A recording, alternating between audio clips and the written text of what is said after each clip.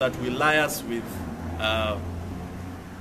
IPOA and the Kenya National Human Rights and Equality Commission to look into this issue to ensure that the victims get justice and compensation from the government.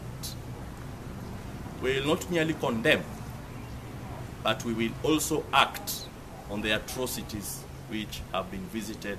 In Migori County, we have witnessed police brutality like never before. Our people have suffered gunshot wounds, some fatal. Women have been raped and sexually assaulted.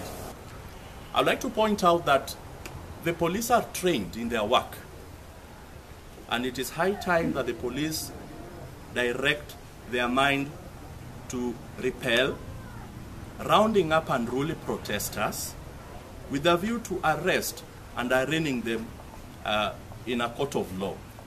So our work as advocates, as lawyers, as teachers of the law, as officers of the court, is to help any agency with its own powers, within our limits as advocates, to ensure that whoever was part of or whoever was directly or indirectly responsible for some of these atrocities will face the full wrath of the law.